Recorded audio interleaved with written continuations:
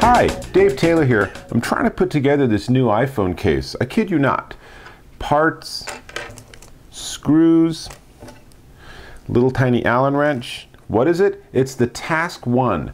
And this is the, the James Bond, the ninja of iPhone cases. Why? Because when I do finally get it assembled, it actually has 22 different tools hidden in the back of the case. Serious tools, like a knife.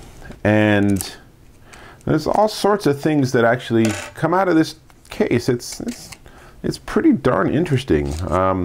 Never be lost without whatever blade that is. And of course, scissors. You always need to have scissors. But here's the thing. This is a $99 case. This is pretty spendy on the case side.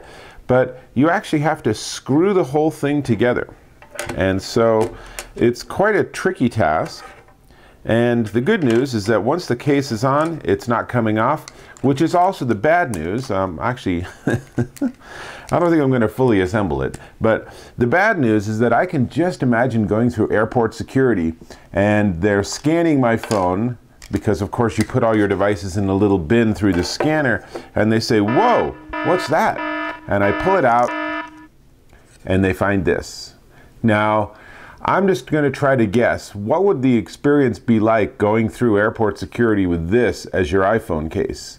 My guess would be very exciting. Probably exciting in a way that's different to what you would like. But on the other hand, I suppose if you are in the middle of nowhere, or if you are indeed working for MI5 or the CIA, then this might be the perfect iPhone case for you. Now, to be fair, it is kind of an interesting idea. There are some situations where it might be useful to have a tool or two tucked into the back of your case, and it's certainly nice and secure when you get it all assembled.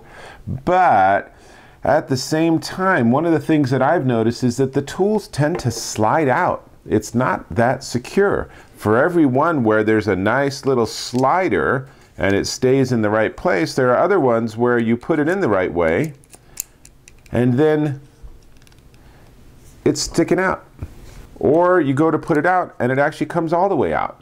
Now, that's not very beneficial, because if I'm going to have a Swiss Army knife of iPhone cases, and they probably can't call it that for intellectual property reasons, but if I'm going to have a Swiss Army-like case, then I really don't want these blades falling out of my pocket. Or worse, falling out when I happen to be pulling it out of my briefcase or something, or like I said, on my way to airport security when I suddenly say, "Oh my God, I need to take this thing off my phone and I didn't bring my Allen wrench."